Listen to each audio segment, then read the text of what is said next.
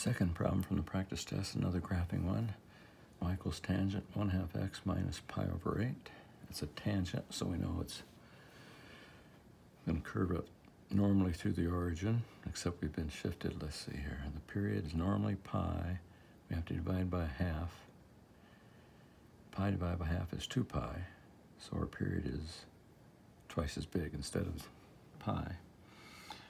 Factor out the 1/2. Pi over 8 becomes pi over 4, so it's shifted pi over 4 to the right. All right, so I drew my axis. The solid ones are my axis.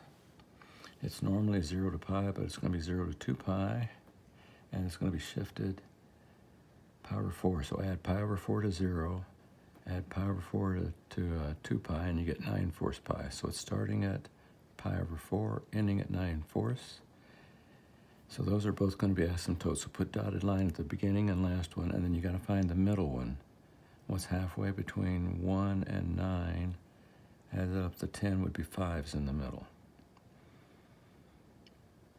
So from 1 to 5 is 4, and from 5 to 9 is 4. So it's in the middle, which means that's where it's going to cross, because we didn't shift up and down. Instead of going through the origin, it's shifted over to the middle one of the 3 dotted lines. So just come up, through it, and up.